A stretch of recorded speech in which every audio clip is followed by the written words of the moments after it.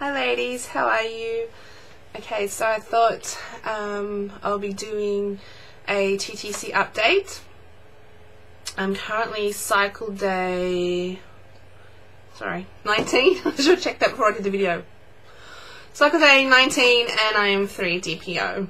I am 99% sure I am not pregnant, as we only did the deed once, and I think it was like 2-3 days before the positive OPK, and I ovulate 24 hours after the positive OPK, so I don't think I'm pregnant, but it's fine. I'm okay with it. I really wanted to take a break, not like a full break, but just like not pressuring my husband or anything like that to do the deed around ovulation or anything. It's just, if I am, I am. If I'm not, I'm not. I'm also trying to see what my hormones are like when I haven't done the deed around ovulation, as my OBGYN and even I think maybe I'm getting a fertilized egg, but I just can't hold on to it. I've had this migraine from ovulation onwards, just before ovulation and onwards. I've still got it. It's been 4 or 5 days. It's horrific pain. That's why I'm not making much sense when I'm doing my vlogs at the moment. It's like I'm messing up my words and mumbling and that. It's just the pain from my migraine, so I apologize. I went into the, like, I don't know what you call it over in America. It's a health food shop, a naturopath shop. It just sells all natural health foods, that sort of stuff. Desperate for some kind of like migraine relief, and I went in there, and I didn't know at the time I was talking to her. She's been a naturopath for like 20 something years, and her expertise is fertility. And I didn't even explain that I was trying to conceive. I just said I need some help with my migraines due to my hormone imbalance and my my cycles being irregular, but since being on Vitex, they're kind of balancing themselves out. She not only loves Vitex as well and was going to recommend Vitex, but she's also recommended me evening primrose oil capsules. I've got super strength ones, high strength ones, and she wanted me to take 2 a day for 2 weeks and then 1 a day thereafter. Obviously I can't take them yet because it's not recommended to take evening primrose oil if you are pregnant, because it can cause contractions and stuff, and so you don't want to take it from, well, they don't, like I've read, you don't want to take it from ovulation onwards, just in case you might be in early stages of pregnancy. So I'll wait till AF arrives and then I'll start taking them. And she said that could even help with the ease of the migraines. I really hope so, as they're just becoming really debilitating.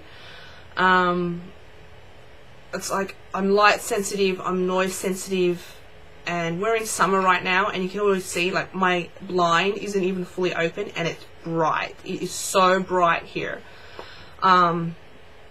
It's very hot today and the sun's out and it's just very bright, and it's painful even to look direction towards the window because at the camera, because I'm in so much pain with the migraine now. And noise, well, I can't do much about noise because I live in the suburbs. This neighbour here has a water pump that's constantly running. The neighbour on that side blasts music all the time. And I'm a mum with children, so that they're noisy in general. So with day-to-day life, I can't change things, but the migraine, I need help. Like, if natural remedies, anything, I need help with. She also suggested to help with my fertility. She asked me, like after I described my cycles, she said, this is going to sound crazy, but would you be cold to touch from the waist to your knee, and especially the outer thighs? And I said, yeah, I've always had that. I just thought it was a bad circulation problem, or because I'm overweight. And she said, no, she said, it sounds crazy, but if you stand up and put your arms straight and the palms facing in and touching your thighs, and if where your hands stop, and that's the coldest part of your area, that's the window to fertility. It sounds crazy. She even said it sounds crazy.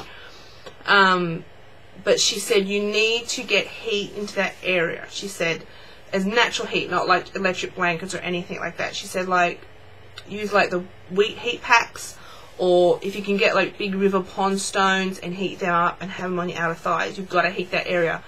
And like hot oil massages or warmed up lotion, and just massage that area and get heat into that area. She said it sounds crazy, which it does, and but I'm willing to try anything. It's natural, it's not going to hurt, so I'm going to try it. And she's had success with women who's been TTCing for many years, and they've come to her, and within 6 months they fall pregnant. So I will try anything. It's natural, it's not going to hurt, it doesn't cost anything. I've already got the wheat heat bags. Yesterday I did I think 4 times, and it's relaxing at the same time. Like, you can't walk around with heat bags on your thighs, so I'm laying down, I've got my heat packs on my thighs, I'm reading or looking at goss magazines, and I'm just taking 10 minutes to myself, which I don't get. So I do it when my little ones are napping, or at night time, or just any time that I can squeeze in a few 10 minutes just to get some heat on that area. And at night time, my hubby massages my outer thighs for me, which is nice. So I'll try it. I'll let you know how it goes. So my supplements now are Vitex, which I take throughout my whole cycle. 3 capsules a day. The Black Moles one is in my TTC Loves log, if you haven't seen it. And even Primrose Oil, which I'll be taking once my AF arrives. And the heat therapy massages and heat packs. So I'll be trying that for the next few cycles. As we know, I'm in my 12th cycle of TTCing. I did give myself 6 months, which I think goes to 18 months. So roughly 19 cycles, because I had 1 month, I had 2 cycles in 1 month. So that's why it's, if you go by months, I started December 19th, 2010 was when I started TTCing. So we're in November, but I'm on my 12th cycle, because 1 month I had 2 cycles. That's why it's a bit like that. So I'm at my 12th cycle, nearly a year. I'll give myself, month-wise, nearly a year. I said I'll give myself 18 months. And then I think I would just let it go and be happy with what I've got, which I am. I do love my children, obviously, and I'm very blessed. Yes, so 12th cycle. I don't think I'm pregnant at all. I will test, obviously, because I'm a pee and honestic-holic. But I'm not going to be upset if I'm not, because I'm not expecting it, obviously, because we didn't really try this cycle. But I'll be in full swing next cycle. So I'll let you all know how I go. I just did my TTC giveaway vlog. It's my first giveaway vlog, so please excuse any like ums or ahs, or I was nervous as well, so I'm still not used to talking to a camera, so I do apologise. I'm a very shy person in real life, so it's huge. Okay, so I think that's about it. Once again, thank you all for the support. It means a lot to me, and I will update you all again soon. Bye.